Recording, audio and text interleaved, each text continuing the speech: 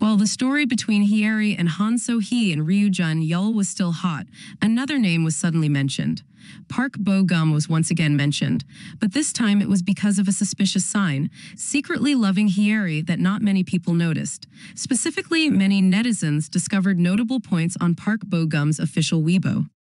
That is the actor who still lets the background photo of his personal page be a picture of him and Hyeri.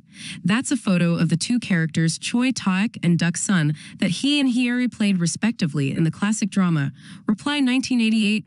Previously, ParkBoGum's Weibo page had this photo posted since the drama aired, but until now, after nearly 10 years, the background image has not been changed yet.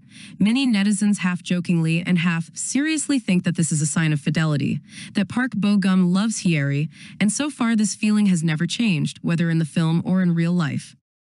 Faced with the above information, many viewers were amused by this somewhat overthinking speculation.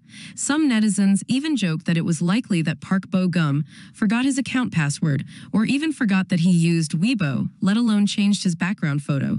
In fact, this is a somewhat foolish speculation of netizens. Thank you for watching our videos on Korean ENT channel. Don't forget to subscribe to our channel and hit the like and share buttons to update the latest news of the day.